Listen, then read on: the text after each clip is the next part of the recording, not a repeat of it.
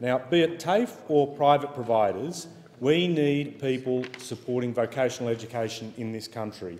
I am happy if it's TAFE or private providers that are doing that.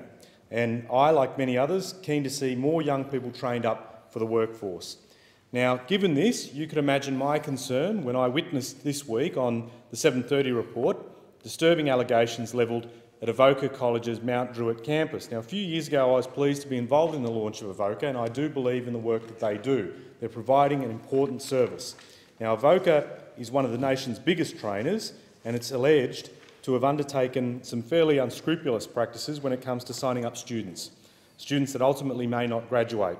And featured in this story this week was the Mount Druitt campus, which is alleged to have lured students into training courses by standing in shopping centres and handing over laptop computers and iPads. And some of those iPads were attempted to be sold through local broking shops. Now, I'm very concerned about these allegations. I think they undermine the faith and confidence in the private training provider system, which I think is an important platform. I certainly call on Evocca to be able to investigate or to thoroughly investigate these claims, attend to the concerns raised and make sure that students in our area get the quality education they deserve.